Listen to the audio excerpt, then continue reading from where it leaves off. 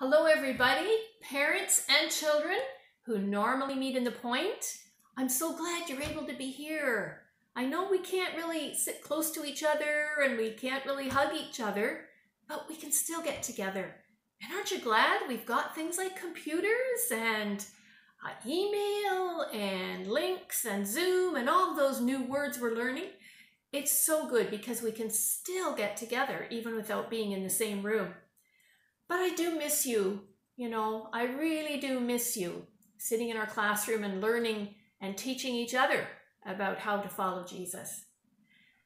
In this time when we're trying hard to follow the rules, right? And the reason we're doing it is to protect people and help them not to get sick. So we know that we can't meet together, we keep some distance from people who are around us, and we do it because we want to help each other. Do you think there's ways that you can help other people? Can you think about that for a second?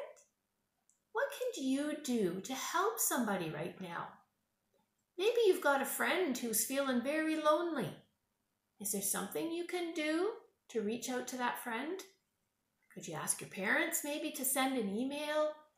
Or maybe you could even pick up the phone and phone them. Wouldn't that be great?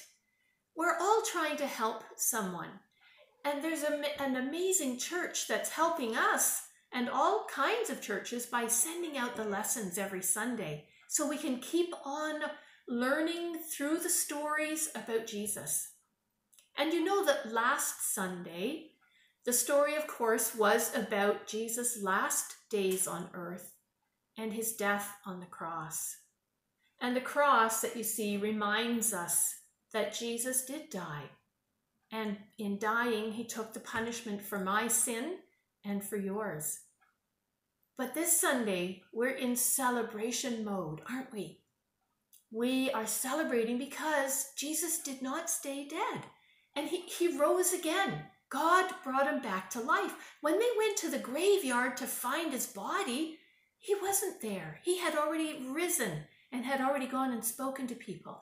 So the cross is empty because Jesus is not on the cross anymore. He's alive. I don't know, how do you celebrate Easter in your house? Do you have some things that you do every year that remind you?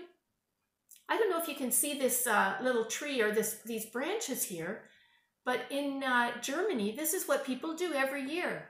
So because we can go outside, there's nobody around, so we're allowed to go outside and we look for branches and we cut a few of them off. And those branches are pretty dead looking,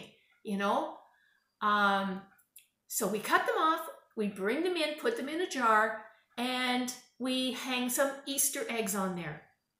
Now, why do you think we put eggs on a tree? Doesn't make sense, does it? But eggs remind us about new life, right? Eggs remind us about new life. So then once we get the branches in the water, every day we go to check and look at them and see what's happening. What do you think might happen to those branches over time? Yes.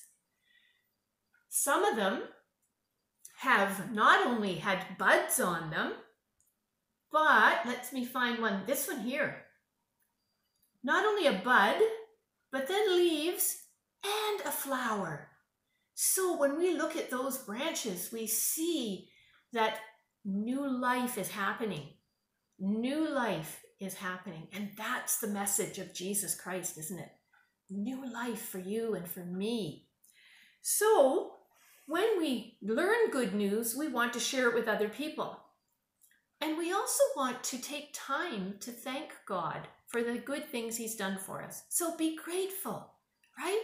And I think Mrs. PLC already told you before about a great thing you can do as a family, a gratitude journal, where you find a book or you write down something every day about which you're happy, that you're glad, that you're grateful that God has allowed you to see or to experience or to have. And then when we all do get back together, when we all do get back together at the Point, then maybe you could bring your journal and then we can look back and say, wow, Look at all the good things that God allowed us to see and feel and touch and know, even in a difficult time. So the gratitude journal is important, as well as learning verses from Philippians chapter 4, verse 6 and 7. Let me just quickly read them to you. These are verses we're going to all try to memorize. And if your family memorizes it, take a video of yourself, all of you saying it together, and send it into the office at Living Hope. Don't worry about anything. Instead, pray about everything. Tell God what you need and thank Him for all that He's done. Then you'll experience God's peace that exceeds anything we can ever understand. His peace will guard our hearts and our minds as we live in Jesus Christ, the risen Christ. So, boys and girls, now I think school has started online, so you may be a little more busy, but take the time to try to memorize the verses, and we'll see how God blesses and honors that. So this is a special Sunday, Easter Sunday 2020. Very unusual times, but the message is still the same. Jesus Christ has risen. He is risen indeed. May I pray with you before I go? Father God, we're so grateful to you because you have loved us with an everlasting love. And Jesus, your Son, came so that we could be freed from sin and live a free life, abundant life, a full life. Help us to live like that message is really true in our lives, and help us to share it with people who don't know yet the good news. And we give you all the praise and all the glory. We are so thankful, God, for your blessings, for the people that you've put around us. We pray for people who may be sick right now. We pray for people who are working with the sick. Oh God, protect them and keep them safe. And we want to see all of our friends again someday soon. Thank you for being with us, even in the tough times, Lord. In Jesus' name I pray. Amen. Amen. God bless you.